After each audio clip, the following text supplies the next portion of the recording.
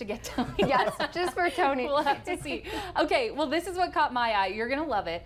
The story starts sad, though, which I hate, but the Boulder County Sheriff's Office is reporting that a mother bobcat was hit and killed by a car recently, leaving her 5 kittens orphaned. Multiple law enforcement agencies came together, though, and rounded up these little bobcat kittens.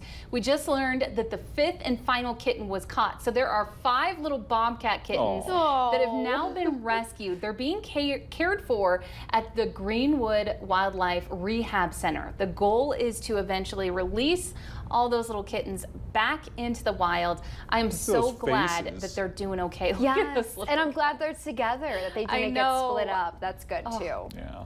Oh.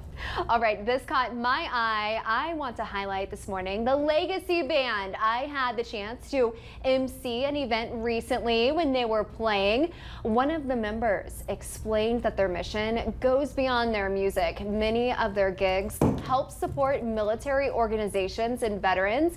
Zach is the founder and manager. He's such a great guy. He tells us the Legacy Band was formed in 2010. Their goal is to leave a legacy. It's a 13-piece band. They perform a wide variety of music, from Latin to jazz to R&B and top cover songs.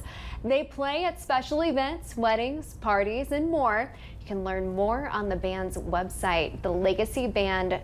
They look like a cool group. They are so great. Oh, Sid, there's a picture of you. There I am with them. That is so cool. They're doing amazing things. I So know. yeah, you got to check them out. I was talking to the owner too, Sid, and I think they're performing next month at the New Mexico State Fair. Yes. So that is So they're all over the region. They're all over the place. Yeah, Zach's always telling me about all their trips and everything they have planned. Nice. They do great stuff. You'll have